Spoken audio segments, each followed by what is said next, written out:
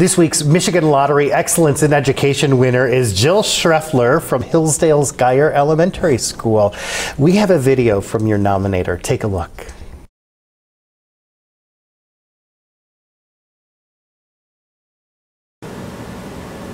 Congratulations! Hooray!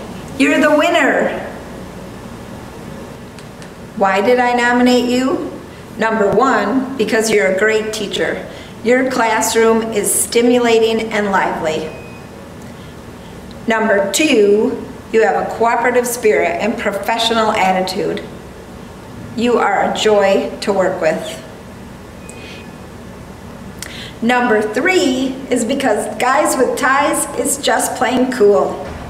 I'm so impressed with your idea and how you got your husband and his football team to come into your school and provide this amazing program for kids. Teaching the boys how to shake hands, dress appropriately, and providing them with male role models is awesome. Congratulations, Jill.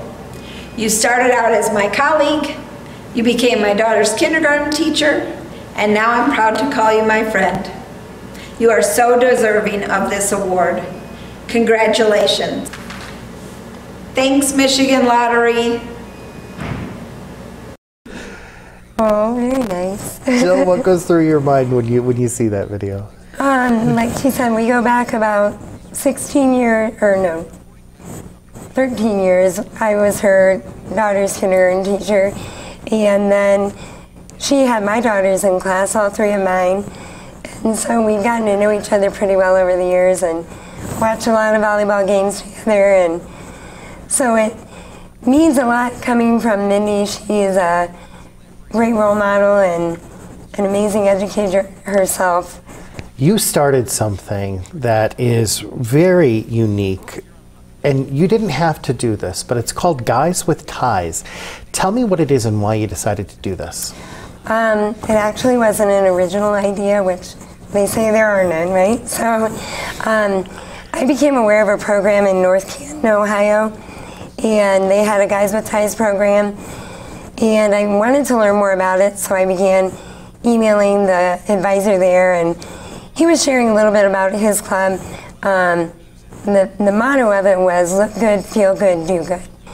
And I loved that, and I was like, all right, I think this is something we can do. So I sat down and started writing a grant for our amazing PTO for the funding for the shirts and ties.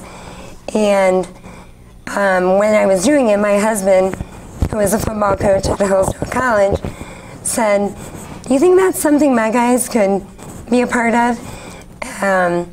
His football players over the years have been volunteering in classrooms.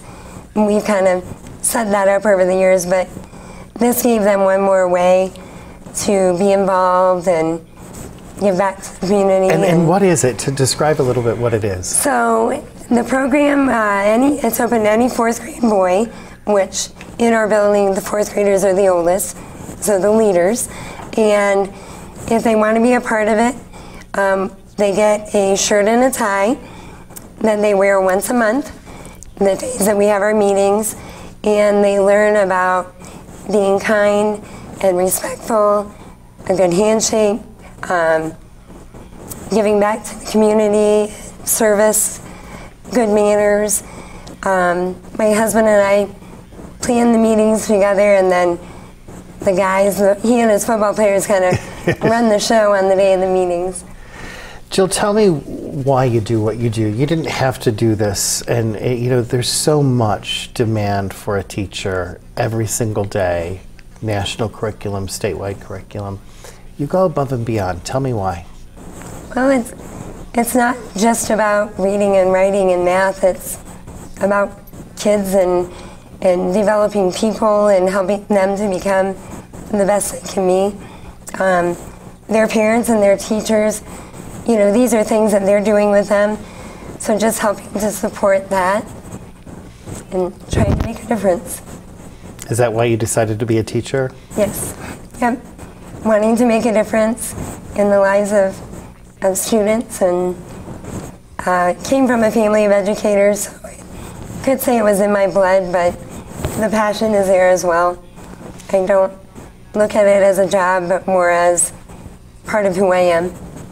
Tell me what you think makes a good teacher.